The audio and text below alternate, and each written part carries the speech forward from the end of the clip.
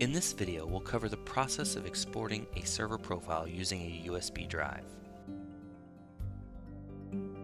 From the Lifecycle Controller homepage, click Platform Restore.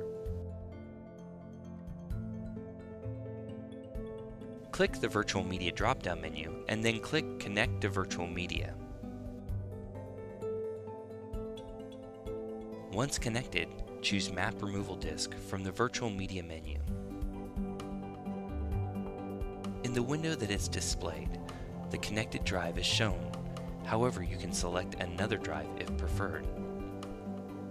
When satisfied, click Map Device. Open the Virtual Media menu again to verify that the correct drive is mapped.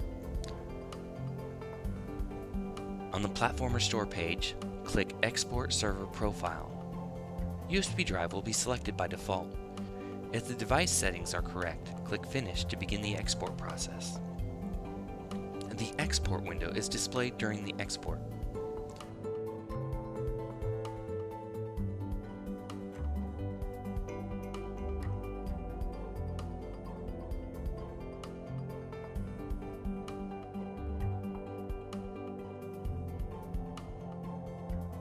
When finished, a dialog box showing that the export was successful is displayed. Click OK.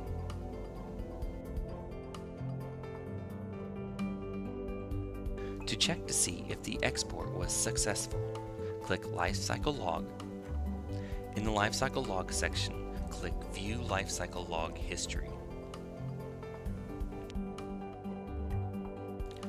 This will display the log where you can verify that the export server profile operation was successful. For more information on Dell Lifecycle Controller, visit delltechcenter.com/LC.